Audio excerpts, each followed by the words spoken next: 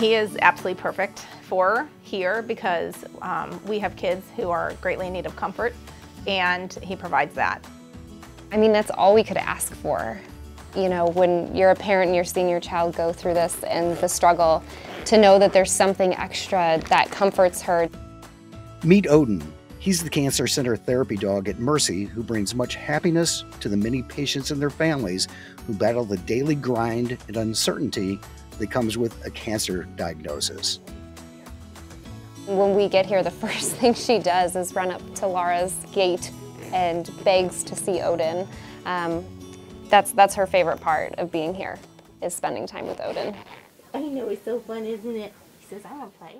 The first day when I came here, I was nervous, and then I saw him, and I'm like, a dog.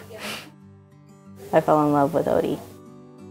It can be hard, and it can be sad, and it can be busy, and it can be just a lot of difficult emotions to manage. So excited, can you get it? Laura Hanks, a clinical social worker and patient advocate at the center, is Odin's handler. How do we put it on? Will you help me? After being approved for a therapy dog in 2019, both Odin and Hanks went through an intensive training program and have been together ever since.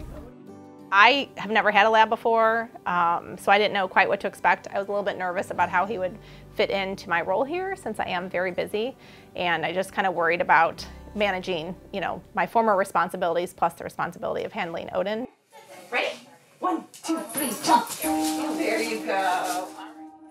2, 3. He makes it easy. He is just, you know, he hangs out at my office with me, and when I'm ready to take him to a patient, he just hops up and comes along, and he just has naturally incorporated into my job.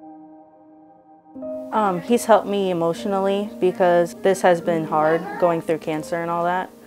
But ever since I've seen him, I'm like, oh, I have something to pet, something that comforts me.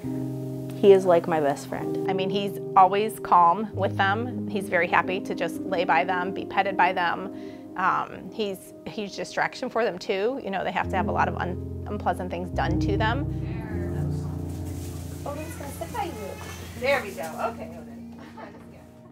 You know, Odin offers so much comfort, not only to her, but also to me. Bless you. It's, you know, it's a trying time for her, but it's also a really trying time for the parents as well. And to have Odin there, it really helps us get through each visit, so. I couldn't love him more. I just really appreciate, I think about, you know, him leaving the house every single day. Like, he has a job, and he has to come to work every day, and he's just wonderful. I can't imagine coming to work without him now.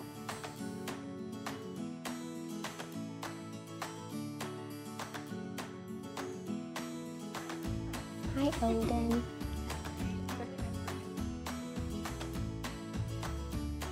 All right, you did it, Odie. You did it. We're actually looking to get a dog because of Odin. Emma, do you want a puppy dog? Yeah?